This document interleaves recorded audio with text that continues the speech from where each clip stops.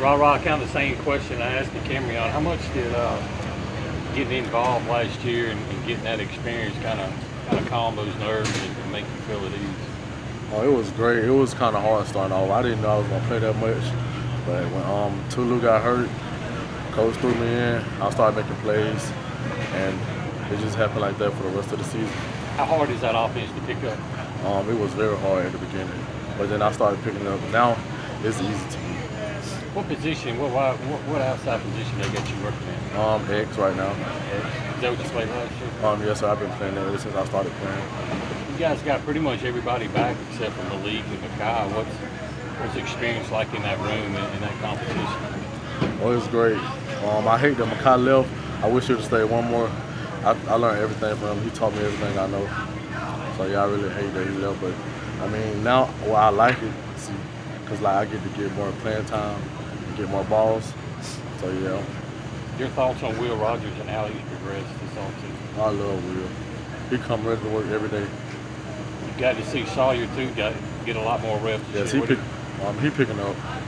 I like the way he play. He young. He really ain't get that much experience last year or last season. But this year, I feel like he gonna get out there. Cameron said you give him more trouble than any other receiver. Which DB gives you the most trouble? Forbes, Emmanuel Forbes. He is a tough guy. There were some stretches of time last year when things really seemed to get clicking and a little bit of inconsistency. Going into year 3 of the Leach era, do you, even this early on, kind of get the feeling that this could be the year that this thing really starts to take off? Most definitely. I feel like I'm going to have a way better season, get a lot of more touches, and have a lot of more yards.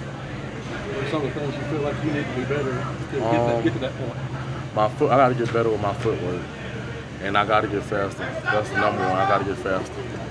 What specifically would you say that Makai taught you from like a technique standpoint, kind of some of those tangible aspects? He taught me to be very quick on my feet. Yeah, that's pretty much it. What do you think is most important for a wide receiver in the air raid offense? Well, you got to have good hands, good feet, and good footwork, and great hands. A lot of your catches last year were, I think 30% of your catches last year were touchdowns. What's it like to have those big moments in big games, and as far as the confidence goes? Oh, it was great. Just going out there and scoring, it feels amazing.